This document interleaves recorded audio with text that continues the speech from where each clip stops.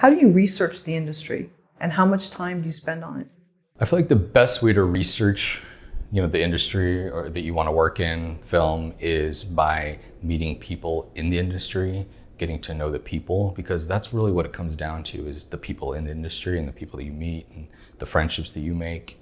Trying to read a book about how it is to be a writer or a director or a filmmaker is never going to really give you that sort of visceral, right there kind of experience of what it is. And you can do it as much research as you want. You can listen to other people and talk to them and do it. But once you actually kind of make those relationships, start doing it, that's when it'll start to crystallize. And you're like, oh, that one thing I heard that this filmmaker used to always say about, shooting these kind of films or these kind of experiences, it finally starts crystallizing for you.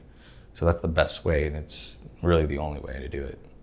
When you wake up in the morning, are you like going to the trades online and Box Office Mojo or whatever, and just trying to see what's hot, keep a pulse on things? Or is that something you're too busy because you're preparing for production or editing, whatever? I think there is that sort of balance where you do want to keep the pulse on what's going on, right? You want to know, the world we're living in and what's happening. But I think one of the pitfalls of being in the industry is we have this little bubble that we're in.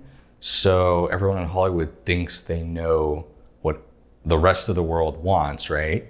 But if they're living in this little bubble, they don't realize that no, there's people in Middle America or all over the country or all over the world that really don't care what this little bubble has to say or has to do. So I think it's good to stay in touch, to know what's happening in the industry, but at the same time, you have to broaden your horizons, and it's much more important to know what the world is doing, what's going on outside of Hollywood or LA and California and Los Angeles, so that the stories that we tell and the movies that we make and the content that we make resonates with the people that we want it to, right?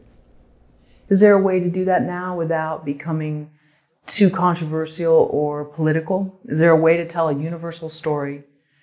Yeah, I feel like stories, no matter what they are, as long as you're tapping into those sort of universal themes, the hero's journey, and those thematic elements that all cultures and civilizations and peoples deal with on a daily basis, the stories will resonate, right? You don't need to find what new Twitter trend is causing controversy. Like, oh, let's make a story about this controversial Twitter trend, right?